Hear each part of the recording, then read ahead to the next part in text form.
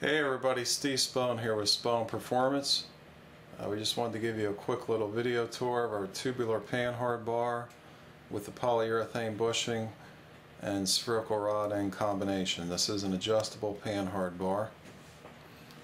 It's constructed of 1¼ DOM seamless tubing.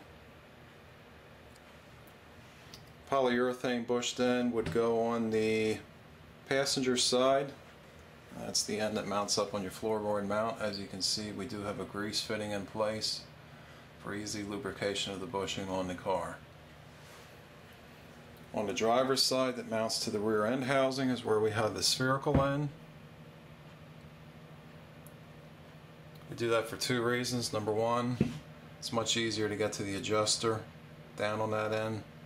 And number two, it keeps the spherical end on the rear housing mount and the poly bushing on the floorboard mount, so you have the bushing to insulate road noise.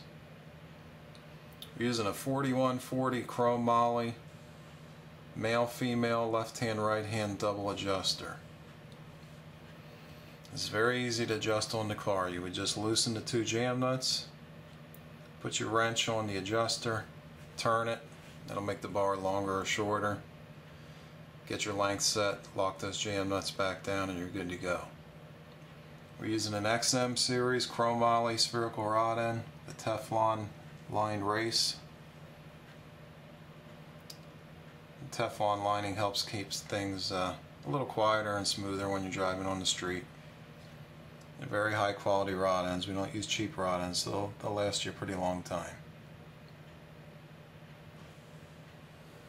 Adjustable Panhard bar is used in a couple situations. Number one, if you lower your car even a slight amount, it will kick your rear off to the driver's side, so you need an adjustable one. Lets you shorten the bar up, get your rear centered back to where it should be.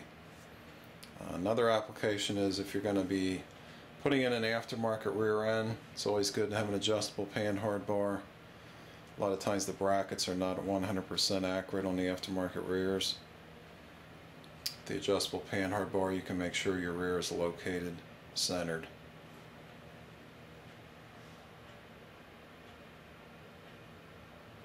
The poly spherical combination is geared more towards our street cars who want good handling but don't want all the noise you get when you have a spherical on both ends.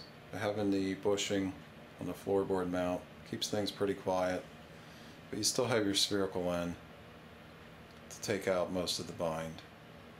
So it really improves handling. One other thing we wanted to show you is we're using a fluted polyurethane bushing. If you look at the inside of the bushing, you see those grooves that run the length of the inside of the bushing.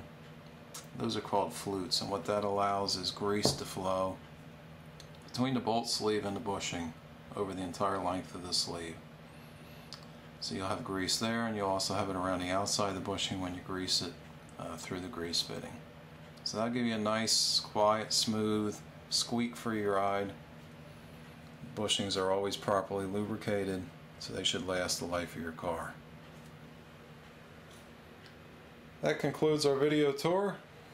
Thanks for watching. I'm Steve Spone, and I'll see you at the track.